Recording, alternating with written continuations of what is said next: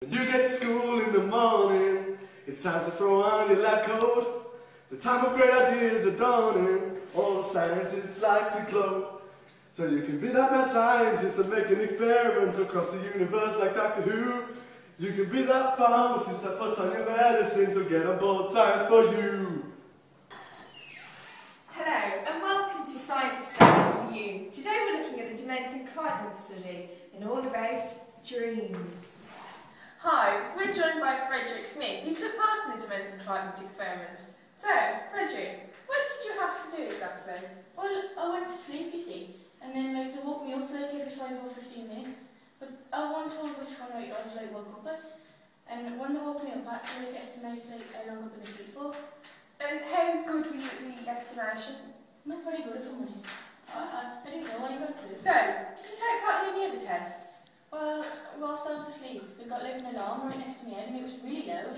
It gave me a heart attack every time it went off, but it woke me up, and I had to recall my dreams, but I couldn't remember half of them, you know.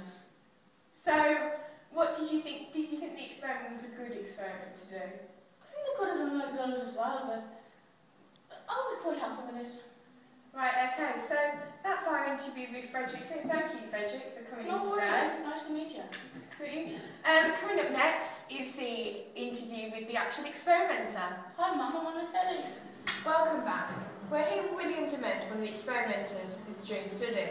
So William, what were your aims of the study? Well, in our experiment we were trying to see if there was a correlation between rapid eye movement, sleep and dreaming. So, did you have any other aims? We had two other aims. The first aim was to see if there was a correlation between the length of dream and REM sleep. And the final aim was to see if there was a pattern between the eye movement and content of dream. Alright, and did you find out that was a good experiment to do? No. Why Yes. not? No.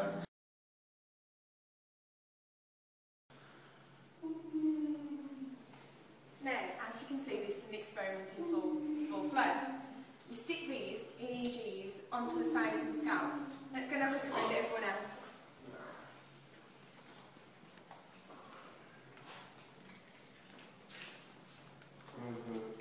As you can see, all the experimenters, all the subjects are asleep.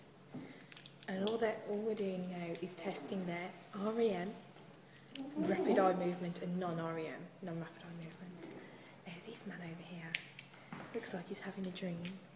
Maybe a scary dream or something he's not quite comfortable with. Right, so I'm going to go and wake Frederick up and ask him if he's been sleeping for 5 or 15 minutes.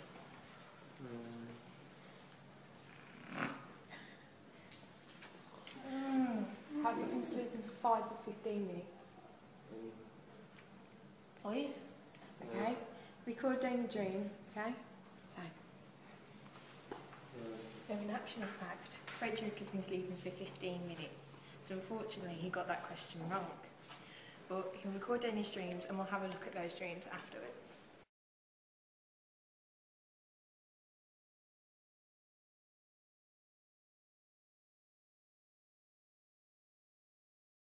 And that's a wrap.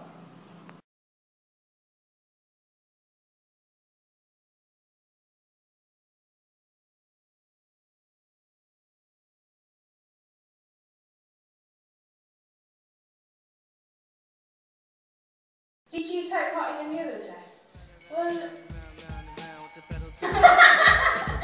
Final